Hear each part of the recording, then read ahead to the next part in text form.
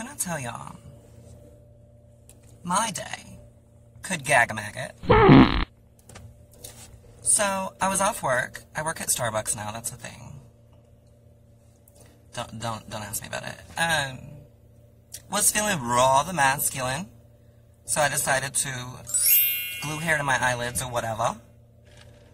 Run into old trade from years gone by. He walks up to me and says, "Damn, you look good, you're really bulking up."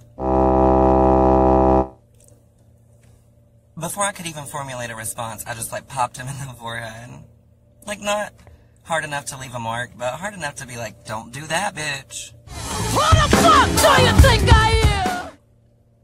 So, confession, I have been off hormones for, like, 3 months.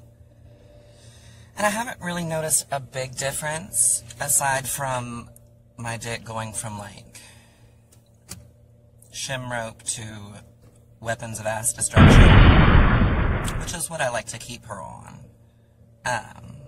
So that's good.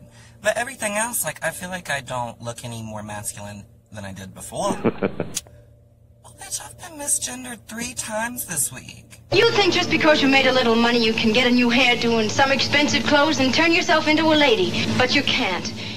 That's not okay. Bitch, I would never. Well, I just went into my job to order a drink, and there is a trans man. I said, "Yes, ma'am." And I just kind of looked to the side, and I was like, we're just going to act like it's not there. Just going to act like it didn't happen. If Mr. Motherfucking Thing did not say, "You of all people," just called me ma'am, I was like, you know what? I broke a sweat. I was going to act like it didn't happen, but here we are. Give me my fucking Barbie cup. 2019 is out of control.